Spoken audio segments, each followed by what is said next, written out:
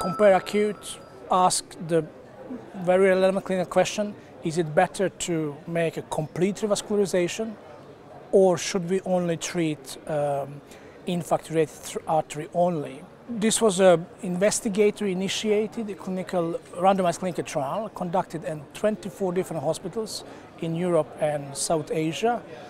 We randomized 885 patients in 1-to-2 randomization manner, 2 patients in the IRA only per 1 patient in the complete revascularization. And we look at MACE, major adverse cardiovascular events.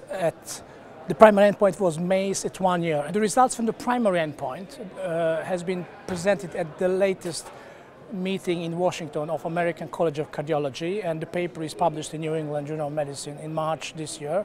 So what I presented on behalf of my co-investigators today at the late-breaking clinical trials at EuroPCR was the societal costs when we compare these 2 strategies in patients with STEMI and multivessel disease.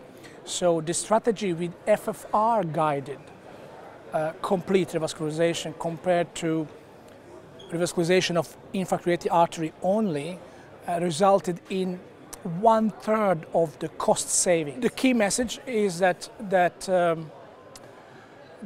if you make an FFR-guided complete revascularization, hazard ratio at 12 months goes down to 0.35, which is quite substantial in terms of combined endpoint: death, stroke, need for new revascularization, and hospitalization for any cardiac cause.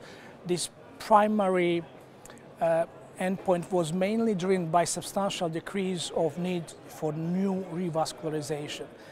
And when we then added all the costs that goes with one treatment strategy versus the other, the average treatment costs, so we analyzed only the costs, per patient was approximately 1/3 lower in the complete revascularization guided by FFR measurement.